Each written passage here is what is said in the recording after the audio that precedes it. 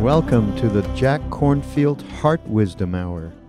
We are delighted to share with you Jack's innate common sense wisdom and his clear, open heart. If you are interested in supporting Jack's podcast, go to BeHereNowNetwork.com/Jack. So tonight I want to talk a little bit about the perfume of the Dharma, or Dharma travels. And Dharma is a word that means teachings, or it means the way, or the Tao. It has a lot of different meanings. And I'm very happy to be back, because I've been traveling and away for many Mondays. And now I'm about to go and have my own retreat and sit for part of the month of March. And often on Monday nights when I've taught over these years, I'll do teachings on some of the central Buddhist principles, the foundations of mindfulness, or the Four Noble Truths, or on compassion and loving kindness and forgiveness and how they work and so forth. But tonight, because I've had a number of interesting Dharma encounters and interesting lessons of value to me, or in the way that this unfolding of mindfulness in our culture is happening, I thought I would tell you some of the stories of this and try to weave them together with some teachings that are useful for us. In one of the old Buddhist texts, after people had developed some deep understanding of how to live wisely, the Buddha said to them, "Now go forth across the world in all directions and share what has been of benefit to you, what's been good in the beginning and in the middle and the end in your own experience. In the language of the vernacular of wherever you go, share what you found to be of value so that it's for the benefit and the well-being of others." So there's a interesting thing that's happening culturally, which is a spread of mindfulness practices and teachings in all different forms, in education and in prison work and in sports and in business and so forth. And as I've been traveling, one of the first places that I went in these last 6 weeks or so was to spend some time in Hawaii. It's tough, but somebody has to do it anyway. Visiting Ram Dass in Maui. And for those of you who don't know or remember Ram Dass, he was the author of Be Here Now around the late 60s, and a real transformer of the culture in many ways. And he's now 81 years old, 15 years he's had since he had that major stroke, and he's in his wheelchair, still doesn't speak so well, but his spirit is really good. And we went swimming together and we taught together. It was really wonderful to connect with him. And one of the things we talked about was mortality, which of course happens when you're 81, but it also happens when you're 67. And actually it could happen any time, just in case you hadn't noticed. But it becomes more apparent as I get older and I start to feel the speed of life unfolding, and also here I was in Hawaii, or I was in Indonesia, and these places, and these worlds appear and then they disappear, just the way years appear and disappear, and it's really kind of amazing. But I'm much more conscious of it, and I guess just to set the tone, I want to read a poem that I read once on Monday night, a couple months ago, because the awareness of death, which is a central teaching in the Buddhist monasteries, is not meant to be morbid, but rather it's meant to be a reminder so that you take this day and this moment and this experience and really live it wisely and fully. So this poem from Ellen Bass. She writes, it's a poem called If You Knew. What if you knew you'd be the last to touch someone? If you were taking tickets, for example, at the theater, tearing them and giving back the ragged stubs, You might take care to touch that palm, brush your fingertips along the lifeline's crease. When a man pulls his wheeled suitcase too slowly through the airport, when the car in front of me doesn't signal, when the clerk at the pharmacy won't say thank you, I don't remember they're going to die. A friend told me she'd been with her aunt. They'd just had lunch, and the waiter, a young gay man with plum black eyes, joked as he served the coffee, kissed her aunt's powdered cheeks when they left. Then they walked half a block, and her aunt dropped dead on the sidewalk. How close does the dragon's spume have to come? How wide does the crack in heaven have to split? What would people look like if we could see them as they are, soaked in honey, stung and swollen, reckless, pinned against time? And so each time I see Ram Dass, I feel this gratitude because he's still here. And we're old friends from years and years and years and colleagues, and I learned a lot from him. And here you still are, and here I still am. And there's this gratitude and also this sense of the preciousness of life. By paying attention, each moment, each day then becomes more alive. So I got to Maui was traveling at first with Wes Nisker, who also teaches here, and found out when we arrived that that Ram Dass was teaching at the Maui Mystic Festival that next day, where everybody's named Rainbow and Stargazer and things like that. And we decided to go, and it was near Lahaina on the beach in this camp, and it's whale season, so you just look out in the straits between Maui and Molokai, and the whales are leaping around, and we went in, and it was like a hippie reservation. That's what like some special biodiversity thing where the hippies still live, and it was amazing. It was like another era. Because it was 150 or 200 people with crystals and little kids and tie-dye shirts, and it was very sweet. It's like, oh, wow, this is still happening. And Ram Dass was brought in and sat in his wheelchair under this spreading tree by the beach with the whales in the background. And it was like he was the elder sage. And he talked about freedom and the mystery of incarnation, of how we get into this body, which we don't know, but we have it for a limited period of time. And who do you think you are? One of my teachers said, wisdom says that I am nothing, and love says that I am everything. And between these two, my life flows. So he began to talk about identity and how we create identity.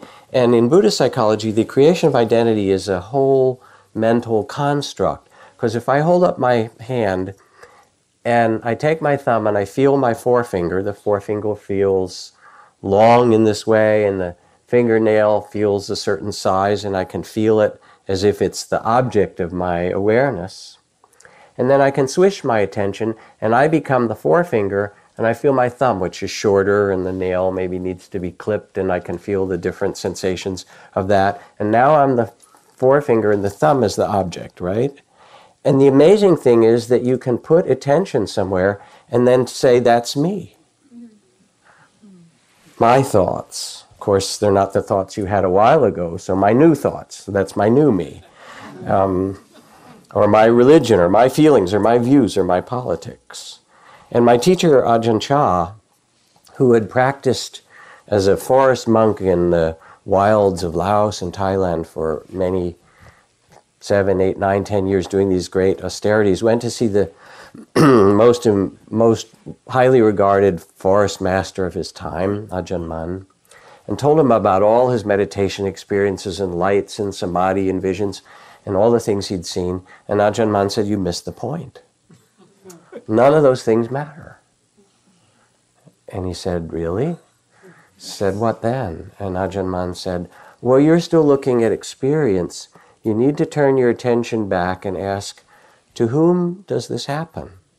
Because there's, it's like the movies. You get a romantic comedy, and you get a tragedy, and you get a war movie, and you get a documentary, and all these experiences come. But who is knowing? Who was born in this body of yours? Who are you really? And when you turn back to awareness, then the instruction from Ajahn Mun was, become the knowing. Rest in the pure awareness, the pure consciousness that he called the one who knows, the witness to things. And when you rest as the witness to experience, it doesn't mean you're detached or you don't care, but it means that you remember that your true nature is spirit that was born into this body, and then you actually have a greater freedom to inhabit and to live this life, but without the same fear and attachment. You remember your Buddha nature, but also you can remember and write down your social security number. You kind of put the two, you honor both sides of your life.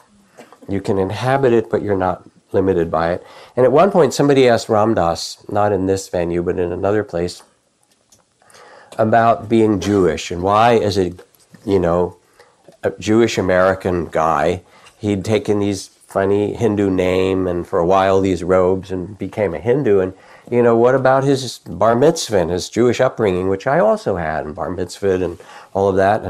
And Ram Dass, like I said, well, I have a lot of respect for the Jewish mystical tradition, the Kabbalah, and the Hasidic tradition and all of that. And there's beautiful things I've learned from that. He said, but remember, I'm only Jewish on my parents' side. And it's witty, but there's also something really profound. You're not limited by who your parents were or by that conditioning. So he sat there and he said, who are you? You are not your body. I mean, it was little and it gets older and then it decays. It does this. That's not who you are. And there was another disabled person in a wheelchair when Ram Dass said that. He said, hallelujah. It was a beautiful moment. You are not your body. You're not your feelings. You're not, all these identities. You're not your race or your religion or your gender. Yes, you are those. But you're something much deeper and truer than that. And there's a text, and the texts are really just descriptions of conversations or talks by the Buddha, where a man named Mogarahan went to see the Buddha, and he said, I hear you are a great sage. I have a question to ask of you. How can a person live in this world so that they are not seen by the king of death? Which is really the question of how can you understand that which is timeless or deathless, beyond birth and death? And the Buddha replied, look upon this world as empty. The streams, the ever-changing streams of body, feelings, perceptions, thoughts, and consciousness as not being I or mine. Possess nothing as self, take nothing as me or mine, and you will live such that the king of death will not be able to find you. That was his instructions. So Ram Dass is sitting there, and talking to people, and it's unsettling, of course, this level of teaching, even though it's true, right? But it's unsettling. And somebody says, well, then how do you live? Or how do you let go of this identity? And he said, I am loving awareness. He said, that's my mantra these days. I am loving awareness. And all this stuff happens, and I tend to it and care for it and so forth. But it's not who I really am. I am loving awareness. Try it, he said. And so you sit in meditation and you quiet your mind a little bit, as we just did, and open your heart. We did a video together, and we did some online teaching. And because he has aphasia and his language is still somewhat limited, that brilliant mind that he had, poetic and brilliant and so forth, he can't use so well anymore. And what's happened is that he just dropped into his heart. And he looks into the camera or at me or in dialogue, and he says, I'm loving awareness. I am loving awareness. You too. And I remember when he came to our center in Massachusetts, years ago, he used to come on retreats with Joseph Goldstein and Sharon Salzberg and myself. And we have this great big old Catholic monastery that we've now had for 35 years as a mindfulness retreat center. And the only two stained glass windows that are left are in one of the walking rooms, and there's a picture of Jesus with one of his disciples, head on his shoulder, kind of they're holding each other, and then some kind of sweet picture of some saint in the window opposite. And whenever Ram Dass would come, he would do his walking meditation between those pictures, and he said, well, this is the juiciest place in the building, I don't want to leave. This is where the loving part of the loving awareness is. And I said, well, say more about love, Is it limited? I mean, yes, we are awareness, but what about, how does it fit with love? And he said, well, I love everything. He said, and I looked on his altar. He has this huge altar, and he probably has 50 different saints. And in between the saints, he has pictures of some of the more disagreeable political figures of our time. It's really great. They're on his altar, and he bows to them too. You can, pick your disagreeable political figure, right? And he says, and I love them all. In fact, and he says, and I love this house, and I love the garbage disposal, and the trash, and the chairs, and the wall, and the carpet. And he was doing this, I love everything. And somebody, a filmmaker who'd done a film about Ram Dass said, do you really love everything equally? He said, yes, I do. He said, how about this old stained carpet that was there in the basement? Ram Dass said, I do. I love it all. And so his friend, the filmmaker, cut a piece of stained carpet and sent it to Ram Dass and said, if that's really true, and you love this, then you should take down the picture of your guru and put this up on your altar instead. And Ram Dass said, I did. And there it was on the altar along with his guru's picture, this old stained carpet. And he said, you can't limit your love. I am loving awareness.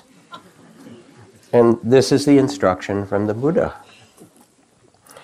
He says, put away all distraction and let your heart full of love pervade 1/4 of the world, and so too the second and third and fourth quarter, and thus the whole world wide, above, below, around, everywhere, continually pervade the world with love-filled wishes, abounding, sublime, beyond measure.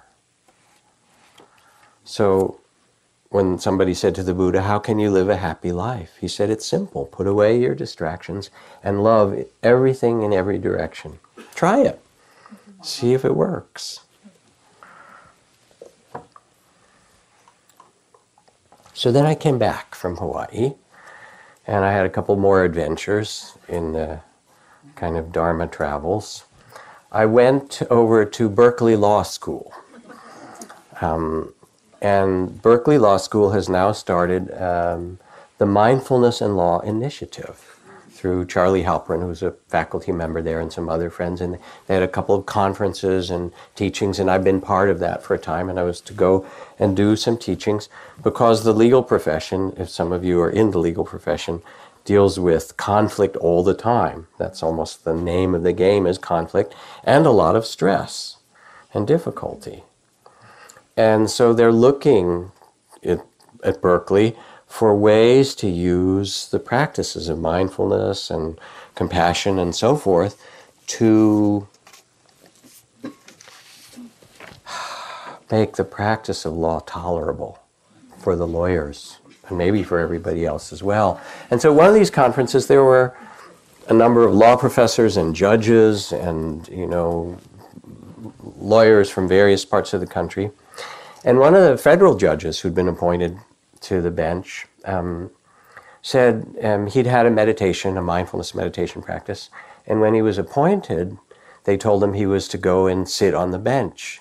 And he said, sit, I know how to sit, because he'd been sitting in meditation. And he realized that he wanted to bring the spirit of what he'd learned in his mindfulness meditation into his work as a judge. So this is the instruction he gives to the juries. he says, doesn't use the word meditation, he says, I want you to listen to what will be presented in this courtroom with total attention. You may find it helpful to sit in a posture that embodies dignity and presence, and to stay in touch with the feeling of your breath moving in and out of your body as you listen to the evidence. Be aware of the tendency for your mind to jump to conclusions before all the evidence has been presented and the final arguments made. As best you can, try to suspend judgment and simply witness with your full being what is being presented in the courtroom moment by moment. If you find your attention wandering, you can always come back to your breathing or to what you're hearing over and over again if necessary. When the presentation of evidence is complete, then it will be your turn to deliberate together as a jury and come to a decision, but not before. And there was laughter, like from you, and there was also this sigh of appreciation. Oh, because when people come into the legal system, yes, they want redress, they're looking for justice, but they're also looking to be heard and understood and known about what has happened. And in fact, when some years ago I got a call from part of the Ninth Circuit Federal Court here in San Francisco, and a group of the people said, can we come up and get some training in forgiveness practice? Because at the level that we work, the law has failed a lot of people, and maybe we could learn something else. And I know from my teachers, from Mahagosananda and Aung San Suu Kyi now in Burma, and friends with the Dalai Lama and watching him and so forth, that in the worst of circumstances and in the most difficulties, if you can find a way to practice with compassion and forgiveness, it can save your life and the life of others. I saw Gosananda, who was my teacher in Cambodia. 15 years he led peace walks, bringing people back to their villages that had been destroyed by the Khmer Rouge. And with every step they would chant and sing the prayers of loving kindness. Hatred never ceases by hatred, but by love alone is healed. This is the ancient and eternal law. And he did it over and over again. And he said, you can't take a bus or a pickup truck back to your village because you will be too traumatized. We're going to walk, and with every step you're going to reclaim your land by practicing forgiveness and loving kindness again and again, or you will be taken over by the ghosts of the past. It's really beautiful. So the Ninth Circuit was asking, how do you do this, you know? And in fact, if you look at the Buddhist teachings on conflict resolution, there are the teachings of conflict skills. One skill is called covering mud with straw, in which you take all the stuff that everybody gets stuck in, and there's a practice to cover it over and say, all right, we see that it's mud, we don't have to stick our feet in it anymore, you know? And then there's a training called non-stubbornness. Some of us need that relatively frequently, right? And then there's a training called accepting the vision of the elders, in which you get others to come, as you would in a court, and listen, or in jury, and say, all right, this is the best that we can understand, and then you accept it. And so you start to see this universal need for both being understood and then the skills of letting go. And that's what they were exploring over there. And my daughter, who's 3L, who's at the end of her training in human rights law at the law school at Berkeley, she's been working at the East Bay Community Clinic connected with Berkeley Law School and working with asylum seekers.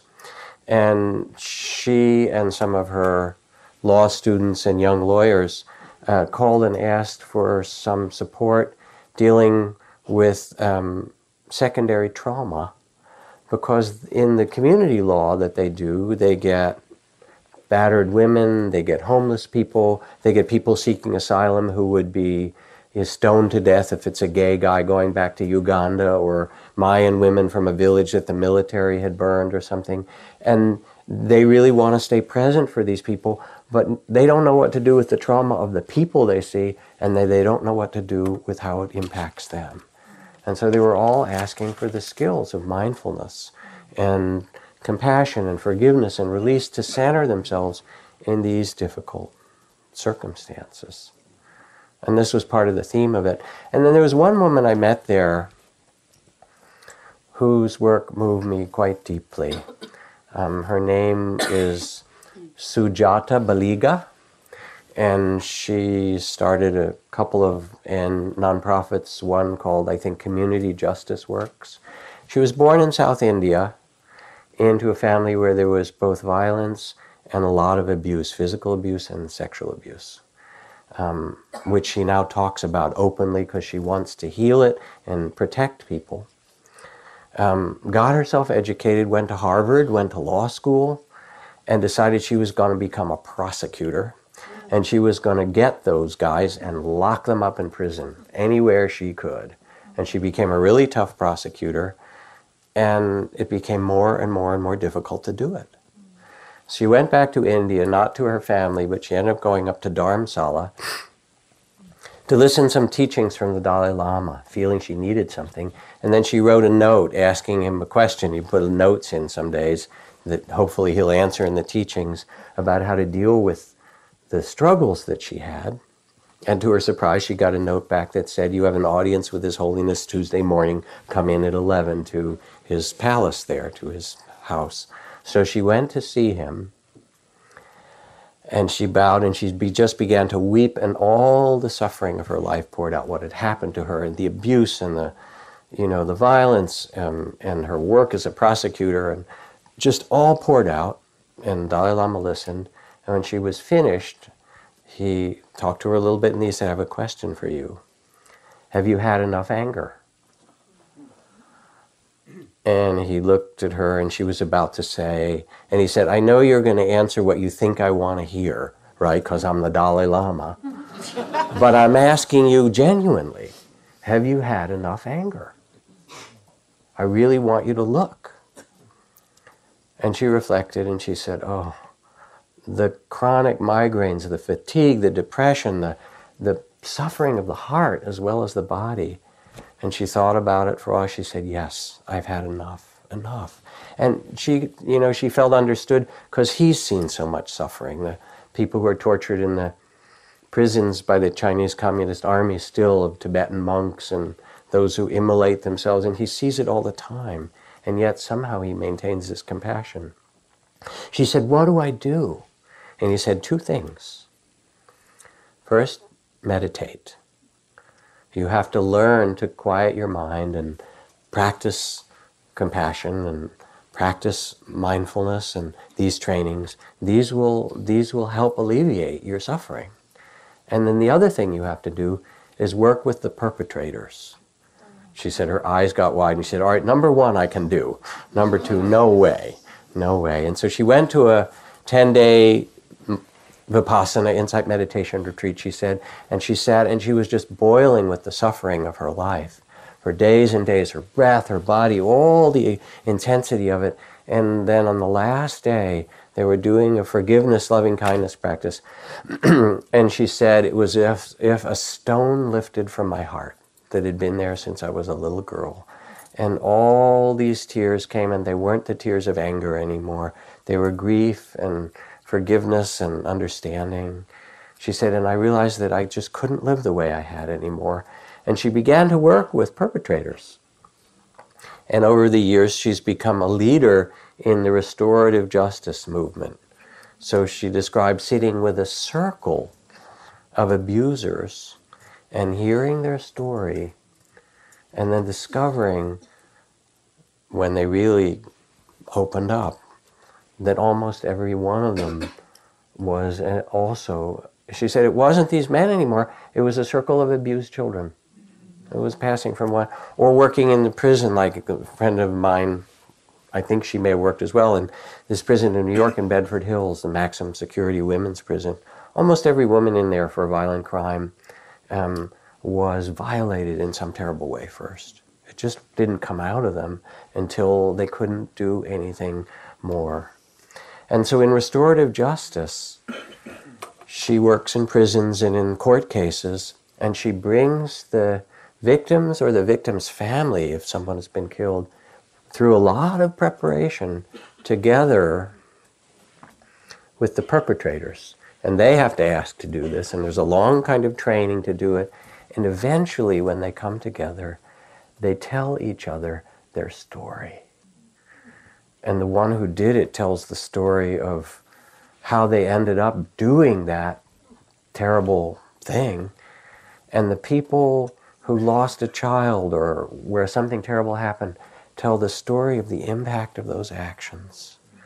And she said, I can't describe it except to say that it's holy work, that there's something, when people come together in that way and listen to each other's lives and the suffering of their lives in that way, there's something holy about it. And she was really quite remarkable. And people understand that they're not alone in their tears. And so I was very moved by what was happening at the law school and by at least this group of people who were interested. And then the third set of stories to tell you in this last couple of weeks is that I also went to a conference in Silicon Valley called Wisdom 2.0, which is a wedding of wisdom and technology, basically. And in each of these stories, you can kind of hear the worlds and the ways that these teachings have been spreading.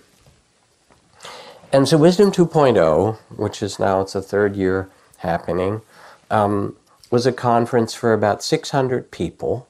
And on the wisdom team, if you will, there was John Kabat-Zinn and Eckhart Tolle and Roshi Joan Halifax and myself.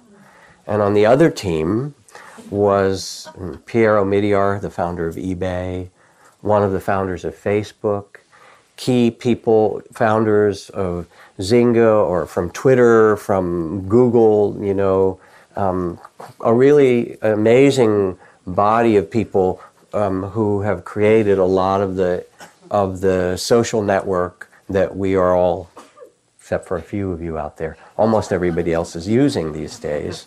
And there were 600 people in the room, but there were also 200,000 people who watched it online because it's the founders of Facebook and Twitter, and so they know how to get the word out, right? You know. And some of them are still in their 20s, these young guys or young women with, you know, sneakers and T-shirts and stuff like that worth $5 billion or whatever, we'll leave that aside. But and I asked at one point, how many of you in this room have a mindfulness or a yoga and mindfulness practice of some kind or a spiritual practice? And almost all the hands went up. And the theme of the conference was, how do we use this worldwide technology to spread well-being and compassion and understanding between people? And it wasn't completely naive, you know. And there were also concerns that it can become the instrument of Big Brother, right, watching you, or that our children are using it at younger ages and kind of it's wired in their nervous system. But there's no stopping it. The head of U.S. News and World Report, who now runs the Pew Foundation's survey things, stood up and showed, he said, you know, in December of 2011, 10% of the American population had tablet notebooks, like iPads. In January of 2012, 20% of Americans had tablet notebooks. It's that fast. There are so many mobile phones and devices now, almost one for every other person on the planet, everywhere. And they're being used, phone minutes are now being used instead of money in places in Africa and Asia and so forth. So you can go and, you know, use a number of minutes and get a can of kerosene. Or you can send your minutes to your wife or your husband to go get some, seed grain for planting or things like that. And it's really empowering people in an extraordinary way. And yes, there are concerns, but at the same time, you know, there's the Arab Spring. And I have a friend who's been working surreptitiously in Syria. And I sent him this line from Pablo Neruda, the poet, where he writes, "You can pick all the flowers, but you can't stop the spring." Beautiful line from Neruda about the life that goes on. You think you're running the show, and you get to participate and plant your particular seeds, but something so much bigger is happening. You can pick all the flowers, all the things we worry about, but there's some life force that is who we are, that's renewing itself again and again. And he took that and he sent it all around to the activists in Syria so that they wouldn't give up hope in some way. Even if many of them are dying, you can't stop the spring. So there we were, and the presentations, the wisdom part, you're getting tonight in different ways, so we won't talk about that part. But the part from the technological community was really interesting. For example, Padma Shri Warrior, who is the CTO for Cisco, stood up and spoke, and she said, I have a $32 billion annual budget, and I oversee 25,000 engineers, and she said, and if I didn't meditate every morning, I couldn't do it. She talked about her meditation practice and how it led her to be able to be decisive, which you need to do in her role. She said, I'm known for making decisions, but first, because I practice mindfulness, I listen really carefully. And then when I make a decision, I also explain, so that because everybody's coming with their ideas and what they want to do, what we should do, and so there's a kind of conflict in it. After I make a decision, because I've paid attention, I can explain to them what was the process that led to that decision so they still feel respected. She said, and that's how I do mindful leadership. And it was really beautiful. Or this man, Hector from England, who created who came up to me, who created an app and an online tool called Stillness Buddy, 30/30, right? So that if you get Stillness Buddy, every 30 minutes your computer stops for 30 seconds, and whoever pictures you've chosen, the Dalai Lama or Thich Nhat Hanh or Pema Chodron, appears on your screen and gives you a 30-second meditation, and then your program continues, And I listened, I said, this is really good stuff, we need this. So here from the Dhammapada, better than 100 years of ignorance is one day spent in mindfulness, waking up. Better than 100 years in aimlessness is one day spent in awakening. Better to live one day seeing how all things arise and pass away. Better to live 1 hour seeing the freedom of the way. Better to live 1 moment in the moment of the peace that follows the way. And so, this is the sacred pause. There you are in the middle of your computer or whatever you're doing, and all of a sudden there's the Dalai Lama or Aung San Suu Kyi saying, all right, now take a breath, remember, find some space, I am loving awareness, and then go back to that, task that you do. And it was beautiful. Congressman Tim Ryan from Ohio was there. He just wrote a book, Mindful Nation, because he's working in Congress to try and get it in education around schools and so forth. One of the founders of Facebook, who has a new company, Asana, that they're trying to make a mindful corporation as best they can. Really interesting stuff. But my favorites were a couple of people. One was Premal Shah, who is the head of a site called Kiva. And I think he'd been one of the PayPal founders, but then he said, I didn't want a life of just activity and accomplishment, I wanted a life of meaning. So Kiva is a website for generosity, and you go on it, and there's a world map, and you click on a continent and then a country, and pretty soon pictures start to pop up where you can do microloans to a particular person. And there's Mrs. Botswana, and it shows her and the cow she hopes to buy if you will lend her $140, and if you're lucky and you do that, later on you get a picture back in your email of Mrs. Botswana, the cow, and the calf that was born, and you go, yay, it worked. Or there's, Mr. Mendoza, who wants a sewing machine in Guatemala and is starting this little cloth sewing business or whatever, and you can contribute. And part of what makes Kiva so beautiful is that it's not, okay, I'm giving to Latin America or Africa or wherever it is, our inner cities or wherever you think, but you're giving to Mr. Mendoza or Mrs. Botswana. And as Zen Master Dogen said, to be enlightened is to become intimate. To become intimate with your own breath and body, to become intimate with this dance of birth and death, not to be afraid of it, and to become intimate with one another. A few years ago, Bill Moyers was doing a television show that he wanted to do on the hospice movement and on, particularly on conscious death, that he called On Our Own Terms, where people could die at home. But he was worried about his production crew because it was mostly young camera people and sound people and so forth like that, mostly who had not been in the presence of people dying. So he asked Frank Ostaseski and friends from Zen Center Hospice and Spirit Rock to meet with his crew and try to help them prepare for being in the homes of and filming people who were dying. And he thought, well, they would teach them to meditate, but that's not what they did. Frank came in, and there had been a brilliant photographer at Zen Center Hospice who'd taken these black and white photos of the various people who'd come to the hospice or who'd been served in their home in the last weeks of their life.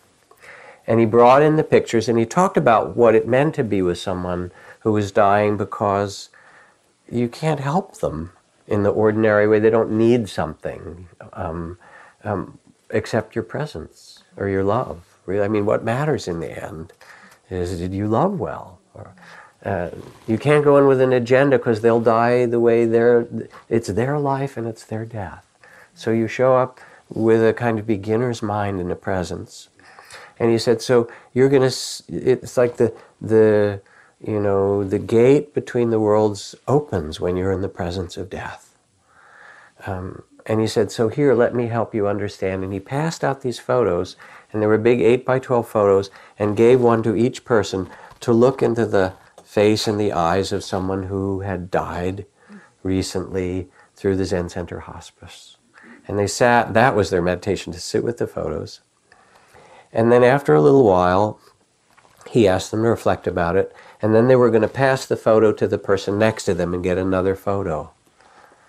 Well, at that point, nobody wanted to let go of their picture, because they'd all fallen in love with the person whose photo was in their lap, and they'd made that connection that comes when you see with those kind of eyes.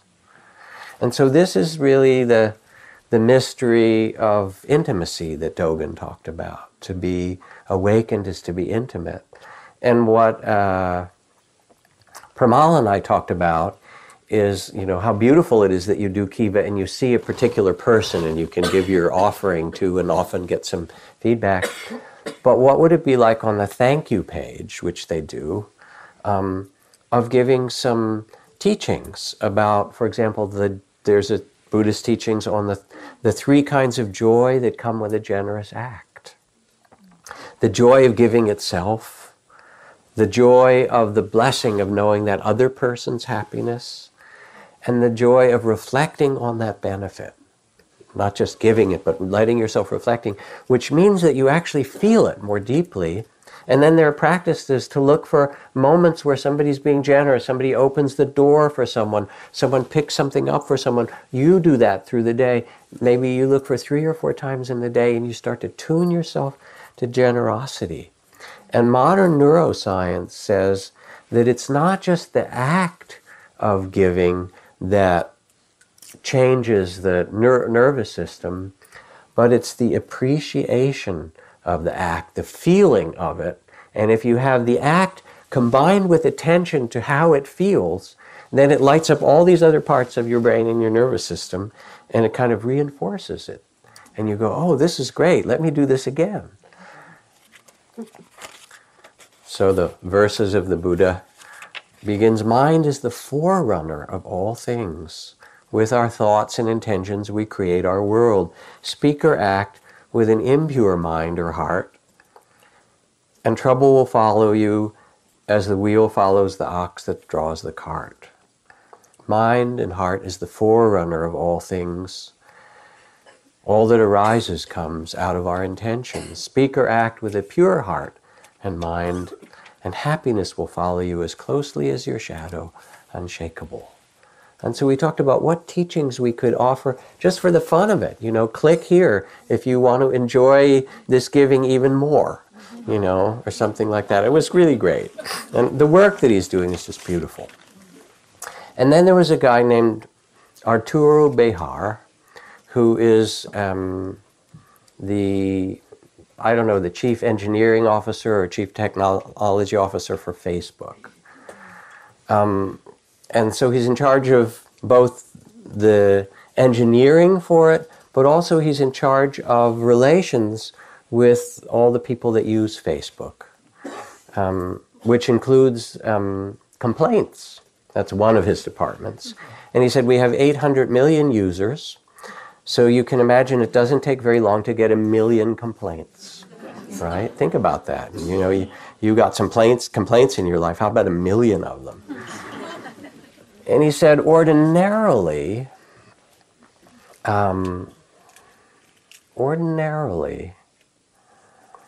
a corporation just has a policy, right?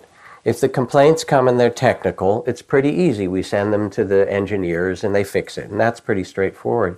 He said, but I began to notice that most of the complaints were interpersonal, and there were conflict between people.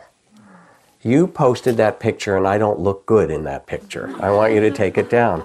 Or you posted that picture and I'm with my mistress, and I really want you to take that down. Or you posted that picture, and my kid's in it and I want to, it's my kid and I want to decide which pictures of my kids go up and so forth. And he realized that rather than sending them some kind of mechanical policy, which they have, and it says if there's something lewd or lascivious or illegal, let us know and we'll take it down, but that really wasn't helpful to people. So he said, I realized they have to talk to each other. So he changed the site, and they have a form, and if it doesn't break the law or do something where Facebook promises that we'll take it down because it's the wrong thing, he says, what we would like you to do is to contact that person directly. Now, he said, when you contact them, it would be helpful if you tell them why you're contacting them and how it felt to see what your experience was when you saw that which they posted. But then he thought, well, people don't know what they feel. So he put like smiley face and sad face and those little icons. And then he had a little thing underneath. Here are some things you might have felt: embarrassed, upset, betrayed, worried, anxious, and so forth, so that people would have that. And he said, and then you might tell them why you're contacting them, what motivated you to do it. And then to complete this, you might also think of asking them a question or two, such as, what made you post it? What was your intention in doing this? Because often somebody's intention is they think that it's a funny picture, or they think you look good, or there wasn't a malevolent intention most of the time at all. He said, and in 85% of the time, as they've tried that, people just take the picture down, and once there's some communication. And he said, so I'm beginning to realize, and he's also a Dharma practitioner, that I have the opportunity to teach mindfulness of feelings, emotional intelligence, and conflict resolution skills to 800 million people, and that was pretty cool. So yes, we live in troubled times, and it's very clear that outer technology is not going to solve our problems alone. No amount of wired world and no amount of nanotechnology and biotechnology and computers and all of this stuff is going to stop continuing warfare. I mean, here we're rattling the drums of war again in this crazy way about Iran. Isn't 2 wars in the Middle East enough? Come on. And no amount of technology is going to stop environmental destruction or continuing racism and tribalism. It is going to require a transformation of consciousness. We're actually going to have to see one another in new ways and live in different ways on this earth with so many of us. And I found this conference to be really hopeful. I hope you can hear that here are these people creating this world that's affecting so many people, at least this subgroup of them, and really interested in how we can use this to develop respect among people, to develop connection and compassion.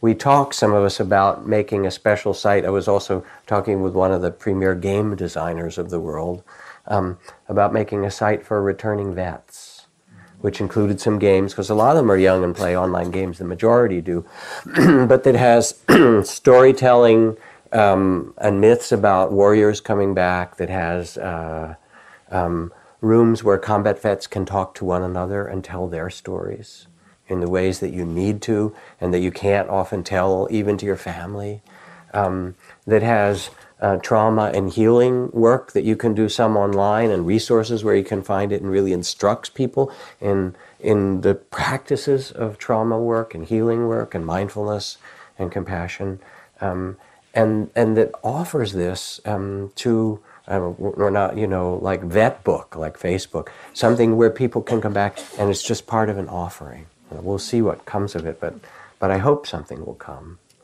And so there are these very beautiful and powerful seeds of consciousness in law or in technology or in business or in medicine or in education, mindful schools, and so forth. But they all grow out of what we did tonight. I mean, here we came together and sat for that 30 or 35 minutes, coming back to sense the life breath in our bodies, to rest in awareness, to be loving awareness, as Ram Dass says, and to feel the sadness and loss and grief, the measure of sorrows that we carry, and to feel the beauty and preciousness of life, and somehow to take our seat as the Buddha, as the awakened one, as the one who knows, in the midst of all of the dance of our life, so that we can respond, so that we can engage with a kind of intimacy and connection that is both centered and strong in one way, and also truly present. And this is the game. Otherwise you're lost. Otherwise it's just reactivity and automatic pilot. But it's too late for you. This is the problem. Once you start to wake up, what are you going to do? Go back and cultivate more greed and anger and hatred and delusion? It's too late. You started, and now something inside you knows that that's not the way to go, and it's not who you are.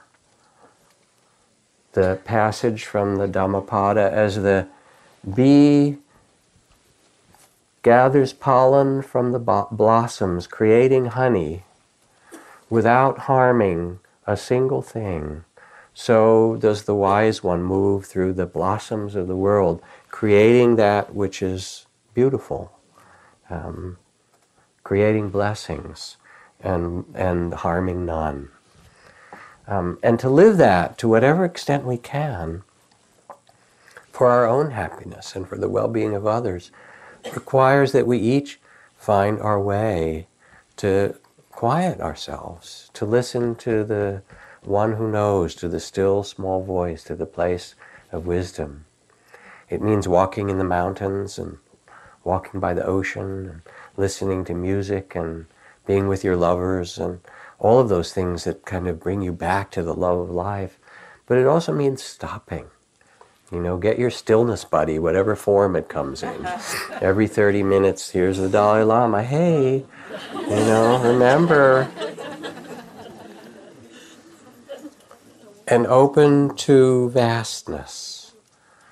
Because there is a silence that surrounds us and all things that's always here, that we long for in the midst of all the chaos, that we fear, but also that we long for so deeply. And to sit is to allow yourself to open to this vast perspective, this mystery of incarnation, because you're here only for a short while. Too short for witnessing all the marvels of it, it's said. And then there comes a kind of joy. This, again, from the Buddha, where he says as an instruction, live in joy and love, even among those who hate. Live in joy and health, even among the afflicted.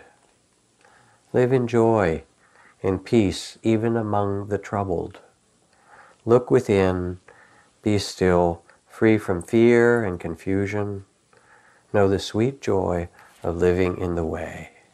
And it's really an invitation to us to remember, and in all these ways, in all these dimensions, to remember this loving awareness. I am loving awareness. To remember that the small sense of self is not who you really are.